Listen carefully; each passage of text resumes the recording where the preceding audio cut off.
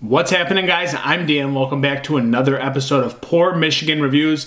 If you've been watching the Shorts Hoppy Holiday series, thank you so much. I really appreciate you guys for clicking on the videos. This will be my fourth and final review from this 18-pack, guys. So again, I've gone through Ho Ho Hop It, Double Freedom of 78, Slurma Claus, and last but not least, I'm going to do Raisin Apollo today. So this was an original beer, I think, that was a slightly different recipe. This will be the first time I've had it. So they did not label it as new, but I have never had this one, guys, and I think many of you have not either. I believe I've reviewed Yoda's Blend at Juicy Tree somewhere else on this channel, so if you want to look for those reviews, feel free. I think I've done it before, maybe years prior. But today we're going to be talking about Raisin Apollo. This is a triple India Pale Ale fermented with golden raisins. Very interesting. Not sure how I feel about this going in, but this is someone who works at Shorts made the label. He's kind of that statue, the Apollo statue. I think his name's Kurt. So very cool to integrate him onto the can art. Let's see here. We have a canned on date of 10/6/22. So this is the second beer that's been different than the rest. There was two that were 10/4. There was one that was 10/11, and then now this one is 10/6. Today is November 1st, time of recording. So I had to look it up. This is 9.9% alcohol. So pretty big beer. I really like the Double Freedom though. That one was 11.2. So we're going to put this down with relative ease, but it's an interesting label and description, guys. So I'm not sure how I feel about this, but I do have my Shorts glass one last time. Let's go to a pour. It's kind of dirty though.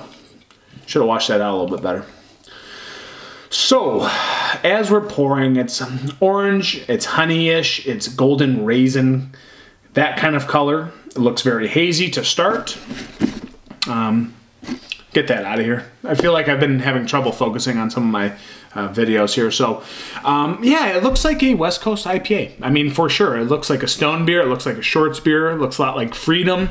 But it's got an orangey kind of slight amber, copper, deep orange, if you will, with a off-white, very, very, very creamy head sitting on top. Finger and a half, 2 fingers worth. Sliding down the glass pretty good, but very nice head retention. And again, I can't explain to you guys how fluffy and foamy this head is sitting on top of this. Absolute beaut. Looks like a gorgeous West Coast beer. A little bit darker on camera, as usual. Let's go to an aroma. I'm interested on this one. I just smell like sweet mandarin oranges. A little bit of maltiness, malty complex, but it's pretty bright, actually. A lot of these beers have been bright from Shorts. This one is no different. It's not double dry hopped, I wouldn't say, but definitely vibrant and bright. Kind of grassy, herbal, a little bit of floral mixture. But wow, this nice, like, honey orange marmalade spread.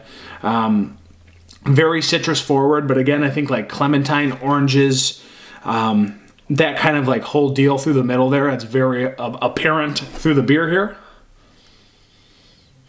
And again, a little bit of like malty kind of pininess to this beer as well. So let's dive in, guys. It's Raisin Apollo, 4 for 4. Let's see what we got. Cheers.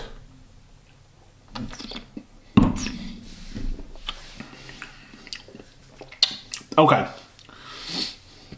Golden raisins not really standing out to me so much. It's got like a honey orange kind of complex through the middle. Again, the orange is still there. It's more on the front. And then you're hit with like a solid dose of maltiness. A little bit of biscuity caramel malt, honey, I keep saying, and then bitter, slight pininess on the back end that lingers quite a while on my first sip there, guys. It actually reminds me a lot of Hop Slam. On my very first sip here, I actually did not think it would do this, but it's reminding me of Hop Slam, which I had recently, so you can check out that review as well. I'm gonna go on one more sip. Let's see what we got.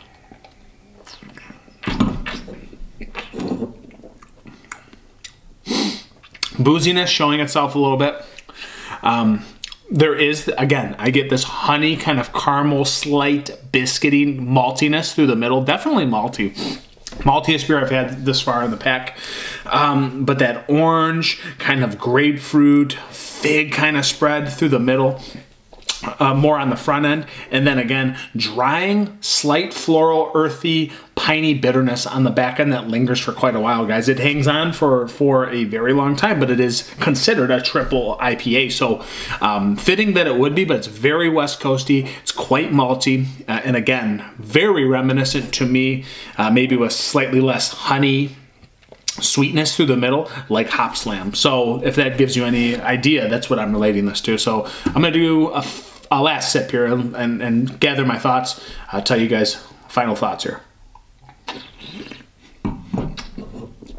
Yeah, malty. It tastes like Michigan sourced ingredients, like some of the hops were sourced in Michigan.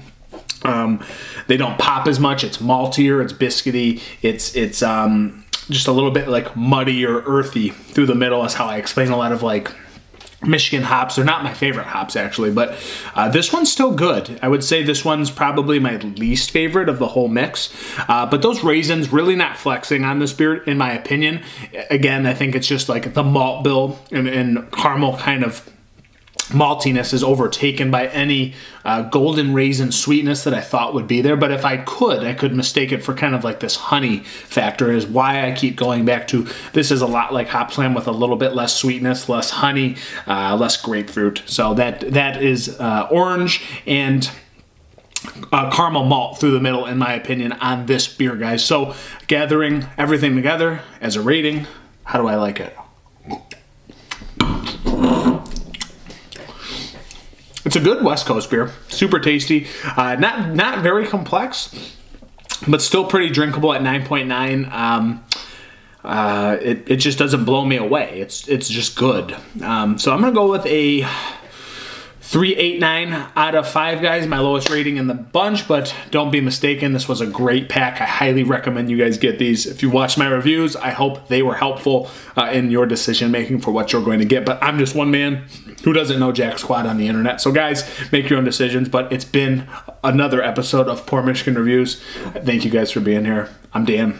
Catch you on the next one. Cheers.